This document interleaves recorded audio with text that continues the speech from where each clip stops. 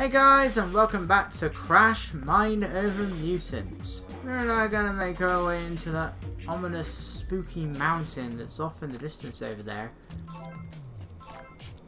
Why did I stop? I don't know why I stopped there. I just did. I mean, I'm not gonna question the geography of this place because it's been questionable since Crash 1. Apparently this island, one side it's all forest and mountain in the middle is. Then on one side it goes desert, junkyard. I mean, the junkyard could have just been there for other reasons, but... And then it's Spooky Mountain. The other side is ice. And nothing else. Although that's counted as separate. I don't know, because in Crash 1 and 2 actually, it's the one per island. There's 3 of them. Here we only ever see 1. So, what happened to the other 2? Anyway, we're really going into some Super Mario Galaxy now. The floor spins around. The difference being is that here the floor is actually spinning rather than gravity changing our physics. So that wasn't quite far enough. I've got to make the wall spin a bit more, reveal the switch. Let's go against this thing. I could probably go with it as well. I don't know. I imagine if I'm climbing, it's just going to go downwards whatever direction I'm going. Crash, get off. And with that gate open, we can now make our way to what this place is known as Mount Grimley. Sounds very joyful, I have to say. The wind is constantly pushing you here, so watch out when you're platforming. It may send you further than you actually want to go. Looks like I need somebody stronger to get through there. Either that or I just needed to do my strong attack, I don't know. That thought never occurred to me.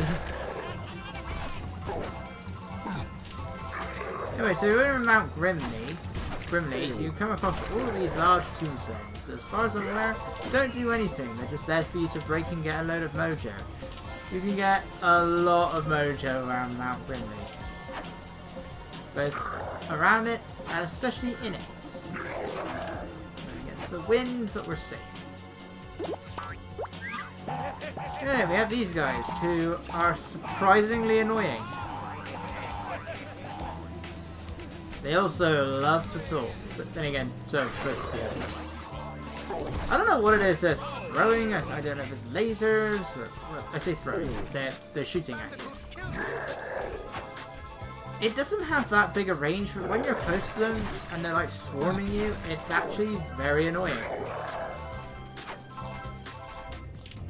Luckily, any small fry tends to go down in one hit when you have your stuff aside.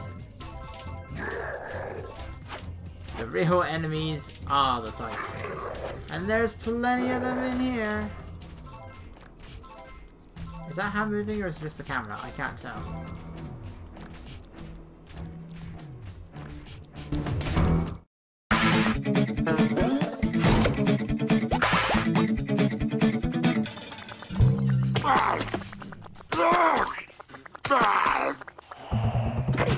Thanks. Finally answers the phone.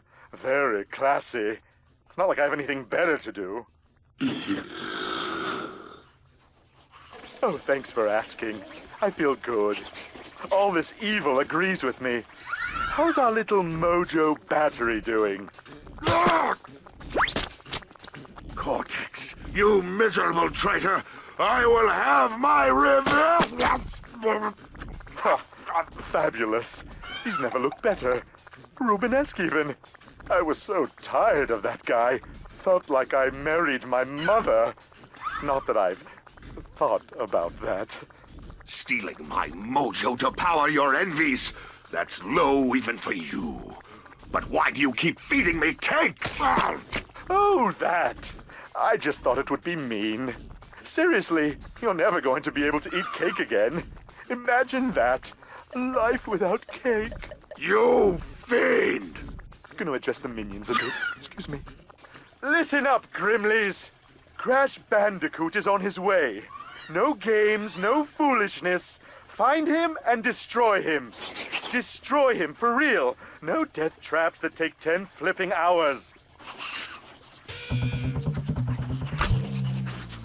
Oh, that's unsettling. And guess what? Little Uka there's looking hungry. You gross, it's dirty! I'll get my revenge for this cortex! Yes, yes, revenge. I'm not the one in the milking machine. Milky... Magoo. Cortex out. This is a kid's game. This is a kid's game, and they got cutscenes styled around South Park, of all shows. And of all the shows cutscene styles to have, did it have to be South Park where we literally have Uka Uka hooked up to a milking machine? That's even worse. If there's one thing that's worse than that, it's these guys. Ladies and gentlemen, my least favourite mutant in the entire game.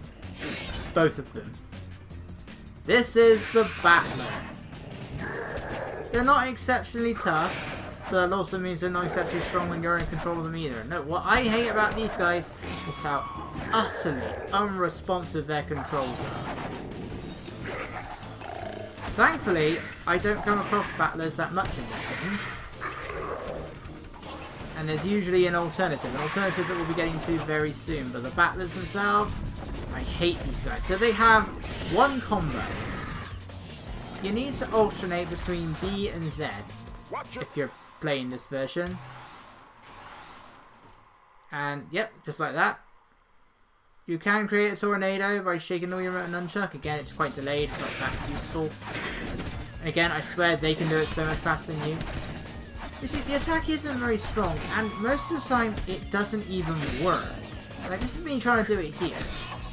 Eventually, the only reason I would ever get it to work is if I'm just mashing B and Z, and it just happens to work.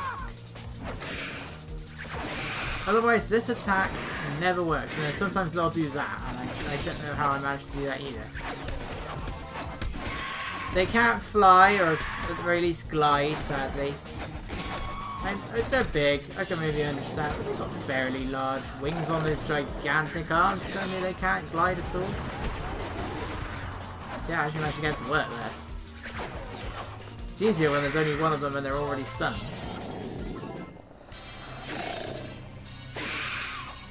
I mean, design-wise they're cool, I just hate their attacks.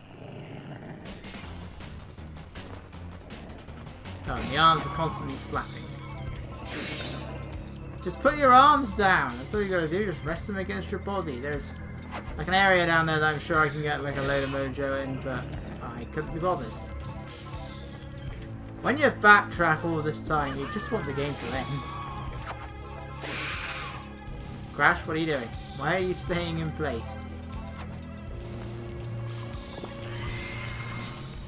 And now we meet another one. So we've gone from the worst Titan to what is easily the best. Again, I apologise if you can hear the broken fan of my laptop. It is being an absolute banshee at the moment. I'm hoping the microphone is just a bit too far away and angled in the way that it can't really pick it up. But extra warning just in case. You may hear it a few times. Okay, he should totally be stunned right now. And watch out for that punch, they are deadly accurate with it. Alright, Grimleys. Best sight in the entire game. Why? Because they are nothing but fisticuffs. Just rapid fire punches that you can just do over and over again. You may get a bit tired, but other than that, that's all you gotta do. Make short work of just about every single enemy. Their charge attack is a little bit difficult to activate, but other than that, these guys are alright. Well, they're great even. Sadly, one thing we don't get to do, even though we saw Crash do it at the beginning of the game, is we don't get to kick them in the crotch. But they're not particularly strong, and they have the power to slow down time. That was a bit... I mistimed that. So shake the Wii Remote and nunchuck to slow down time, shake it again to stop it, and just wait for the meter to run out. We'll punch these things to get the purple fruit, and that will fill the meter up a considerable amount. It won't fill it up all the way if it's too low, but it will fill up a considerable amount. Just punch it again. It takes a few seconds before you're able to get another fruit out, but other than that, it's fine, unless that happens.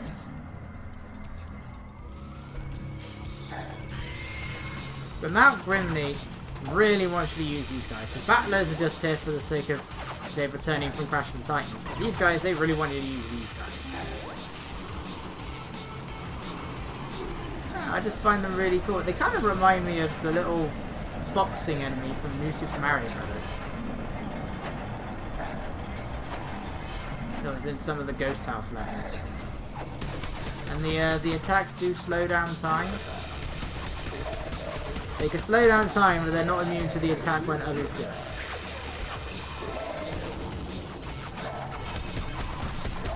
This is incredibly satisfying to do.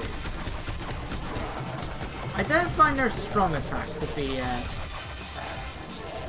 that effective though. Like, they're deadly accurate when they use it against you, but I can't use it to life me. Also, as they move around, their hands are constantly moving back and forward. They don't even have arms. It's like Bouldergeist.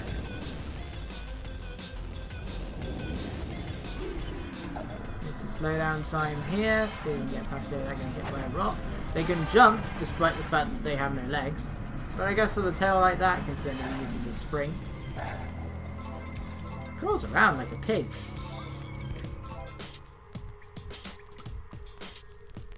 But that shadow looks really weird.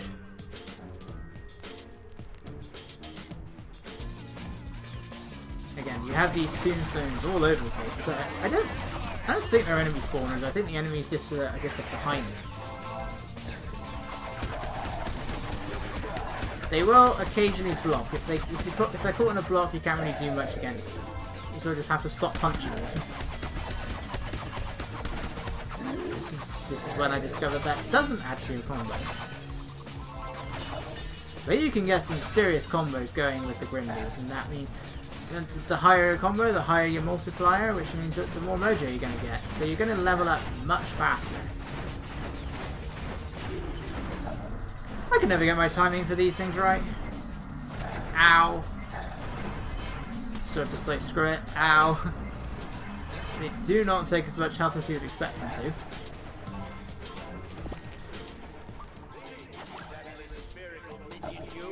I used to think, because very often you come across these little round things alongside the stenches, and I used to think it was the stenches that talk.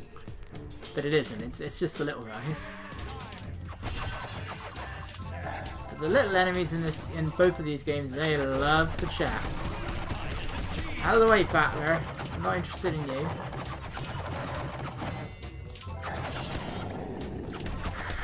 I just noticed it's like a little boxing bell when you get hurt.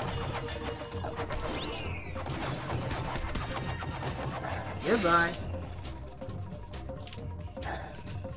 Again, unless it's the only one around, I will actively be avoiding the Batlers in terms of riding them. Oh, this time that. It's like, at first glance, that is not a platform.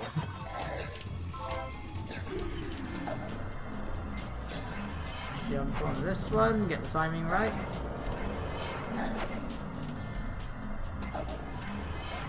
Eventually.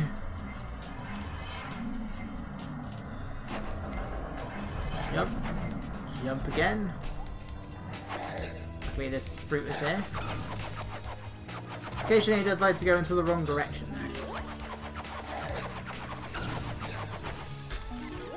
There we go. Come on, platform. Anytime today, please.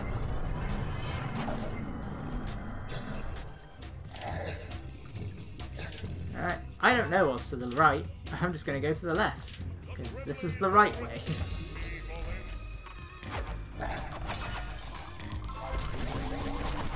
Punch, punch, punch. This is so satisfying. I kind of wish that you could do a few more like ghostly things with them, like maybe you could go through them or turn invisible. But punching them is good, and so is that attack, your jumping attack. It's pretty strong, it's pretty reliable.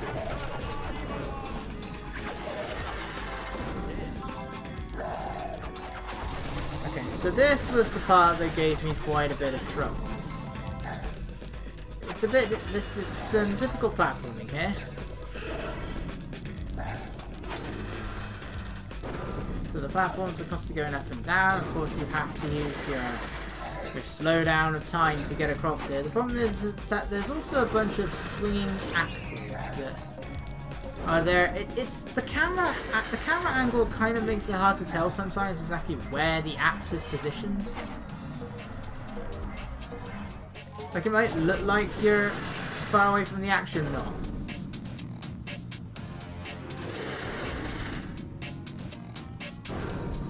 Sometimes they're just not in sync with each other in a very useful way, like this.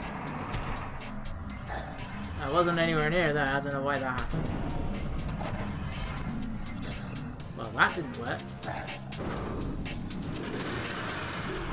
Sounds like this, you wish that meter would fill up just a little bit more. Okay, I got lucky there. Unfortunately, I proceed to fall down afterwards. This is exciting! Now they decide to stop giving me the fruit. Right. Greed was my enemy here. Damn it! Now I gotta climb all the way back up. If ever you see a wandering bit of mojo off in the distance, don't go after it, because stuff like that will happen. And you will then have to do it all over again.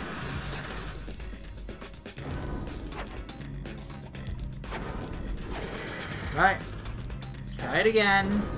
Avoid the swinging axes.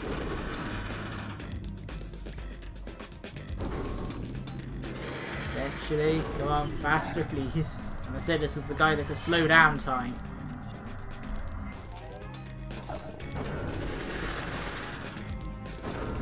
The synchronization between the axes and the platforms is a little bit off.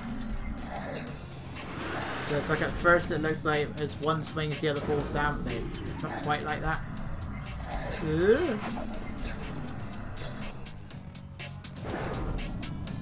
So I'm not gonna go for it this time. And there we go.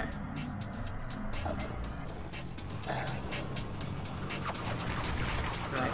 A multitude of directions that we can go in. Of course the upper one is clearly nothing. All from Mojo.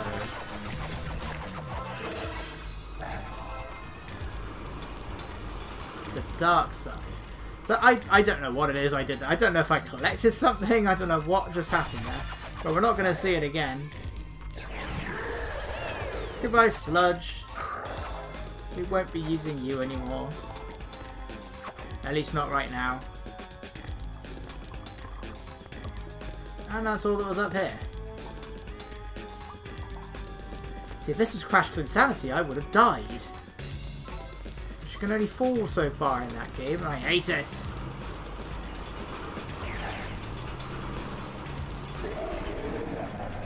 If I could turn back time. But actually, we're slowing down time.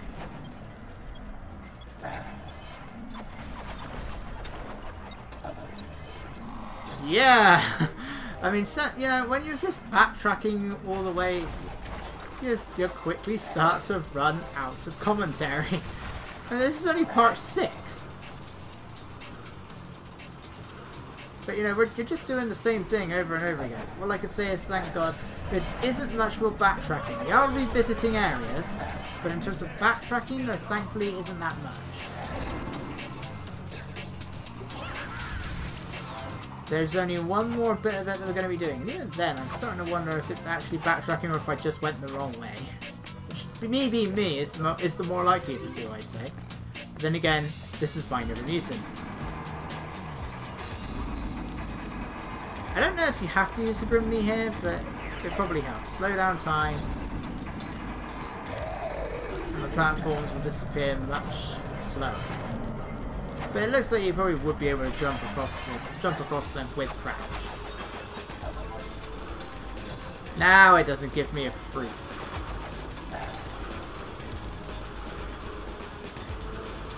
Insert the Jeopardy theme here. Though I fear I might get copyrighted if I do, so I'm not going to. Now, I thought this was going to lead me to Uka Uka because of the fog. It doesn't. It's just a very foggy room. With the most annoyingly placed narrow pathways ever. When you can't see, and this is when they decide to give you the narrow paths. 2 directions you can go in, both lead to the same area.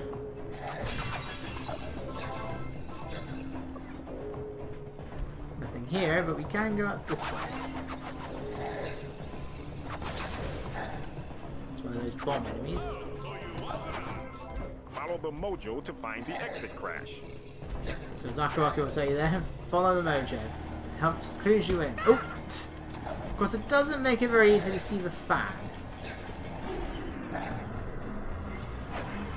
Timing that is tricky. But we made it. Oh, nobody asked. Nobody wants you here. I can't do anything, they're both blocking.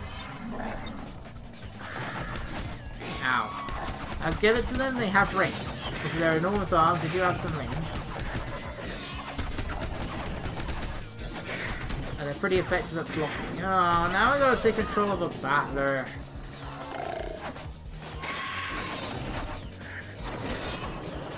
Yeah, just mash the buttons. Just keep alternating B and Z.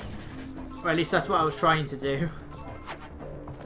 And you'll and most of the time they will do the combo. And yes, I decided to do this again. Luckily, they can still grab ledges. Despite their enormous wings, they are still capable of grabbing ledges. I'm not sure how, because the bat's wings are structured around its fingers. I don't think these things are really being much good at grabbing ledges. I think they have like one loose finger that allows them to climb, but other than that, yeah, I don't get it.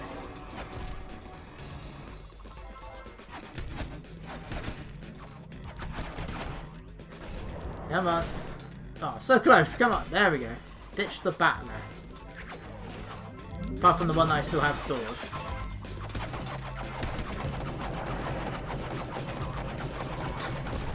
Oh, I'll get him later. Oh, no.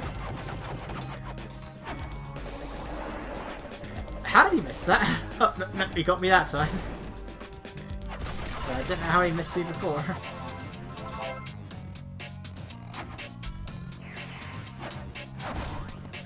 Your diving attack is not that useful on slopes like this, but other than that, it is pretty useful. It has slight homing properties. So they do tend to home in on an enemy that's nearby. And it's pretty strong. It's the long one.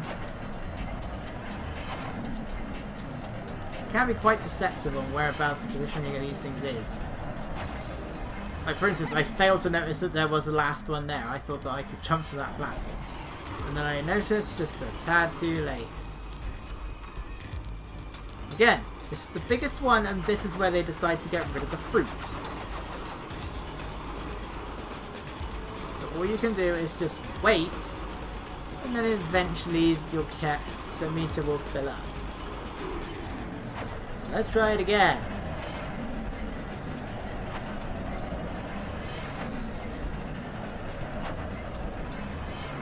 Last one. And I still failed. Luckily, just because I managed to get close enough that it does spawn me in on the platform. I don't know why I can't grab this bit of mojo. I guess it's further away than the camera looks.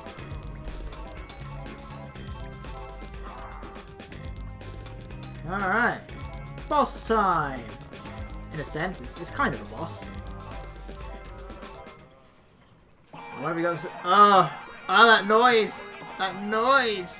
Oh, it's one of these guys. Ladies and gentlemen, meet the Yuctopus.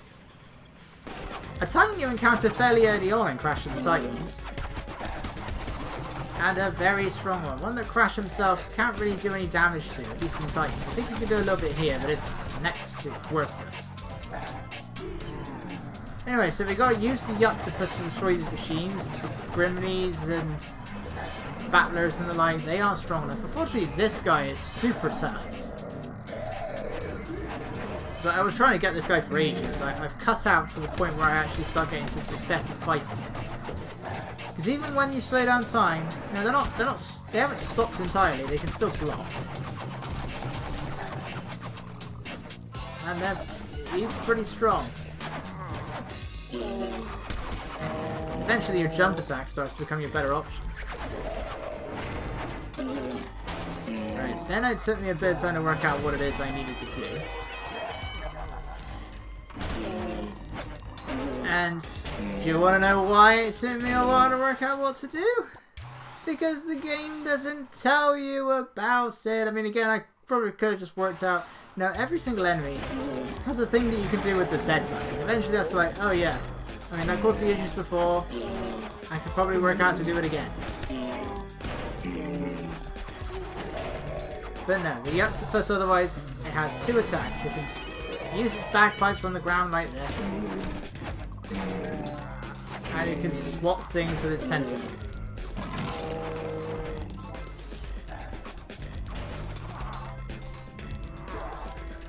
There's Uka Uka.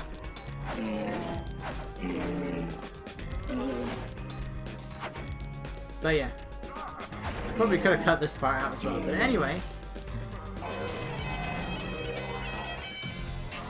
did I mention I hate bagpipes? This is where I worked it out. It's like, oh wait, the Z button. That should have destroyed it in one go.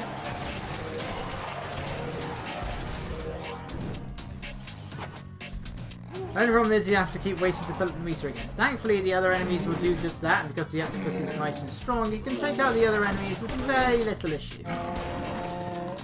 And can withstand some pretty strong attacks.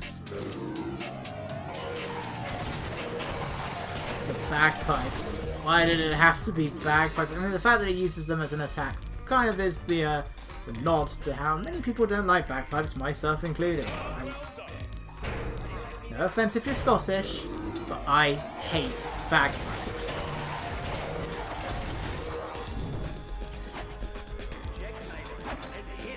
Right, just one left. I mean, this isn't really a boss fight. The octopus is the boss. You just then has to take control of it and just use it on this thing. And there we go. That's the last one.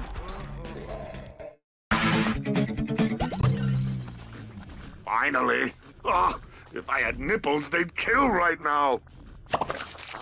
My brother, what did they do to you? That treacherous dog Cortex stole my power! All my bad mojo has been drained and put into envies that he sent all over the world. All over the world? That little weasel of a scientist actually had a good idea for a change. However, I didn't realize it involved... milking you. Yes, milking me! Ha ha! Everybody enjoys a laugh at the evil mask. I will destroy Cortex for this, and you two short bus students will be the means of my vengeance. Why should we help you? You're a jerk.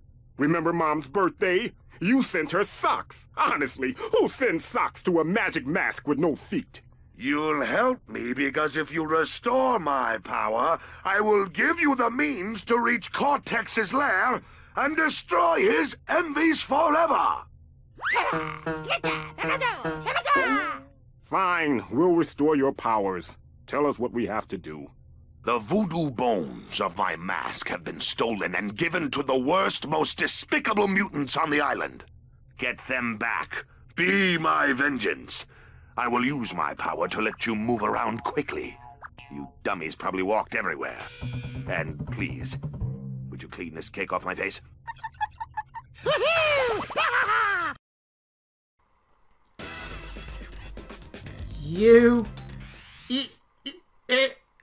Really? They know. They know how annoying all of this backtracking is, and that's what they're gonna do? We're just gonna, we're suddenly gonna give you the ability to teleport everywhere. Towards the end of the game, you have to go through all of that, and now they freaking joke about it. You know what? I'm not laughing. This part pisses me off. I mean, I'm grateful again, that I have the ability now, but only now they're going to give you this ability. First they fade you to black, and now they give you the means to teleport. Where was all this before? It's like, they know. They know. That's why they stretched all of this out. I'm going to keep ranting in the next part. This isn't over. I'll see you guys next